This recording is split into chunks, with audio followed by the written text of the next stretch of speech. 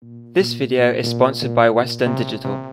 Hi guys, it's Ben from the Doepft Network, and today we're taking a look at Western Digital's new solid-state drives. Western Digital have sent us a free WD Blue SSD to take a look at, so let's install it in our system and see how it performs.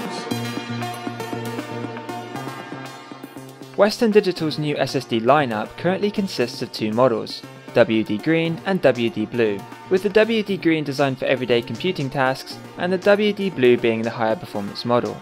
Both variants come in 2.5-inch and M.2 form factors and boast impressive read and write speeds, with a maximum capacity of 240GB for the WD Green and 1TB for the WD Blue.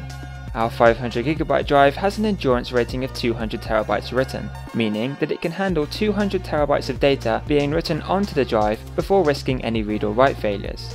It's therefore going to last a very long time for most users, even for those with heavier workloads. Installation is easy. With our 2.5-inch model, we simply needed to insert the drive into a free storage bay and then attach the SATA and power cables. It's worth making sure that the SATA cable is a version 3, supporting a 6GB per second transfer rate to fully utilise the SSD's performance. Before jumping in and testing the drive in a real-world scenario, we ran some benchmark tests using Crystal Disk Mark to see how the numbers compared between the SSD and our system stock hard drive. While all the numbers for the solid-state drive are much higher, which is good, the most useful figures to pay attention to are the 4K random results at the bottom. This represents the real-world performance, where the system is jumping around reading random portions of the drive. And of course, the numbers speak for themselves. To test the SSD in a video editing scenario, we put together a little Doepft Network promotion video. By firstly installing our video editing and effects software onto the solid-state drive, we saw much shorter load times, meaning we could spend more time editing and less time waiting for programs to load. Pulling source files from the SSD also speeded up our workflow, and by pairing it with our high capacity hard drive, we still had plenty of storage to archive our completed project.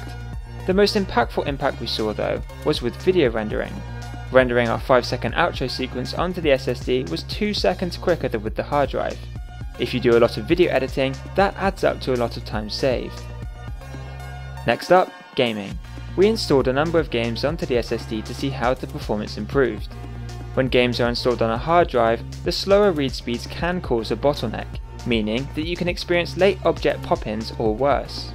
By installing games onto the SSD, the faster read speeds massively cut loading times, and the experience was ultimately more immersive as a result. So it's clear that upgrading to a solid-state drive is the perfect way to give pretty much any system a substantial boost in overall performance.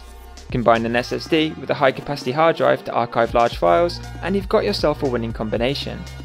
With Western Digital being a brand that's earned trust with their reliable hard drives over the years, it's definitely worth checking out their new solid-state drives if you're in the market for one.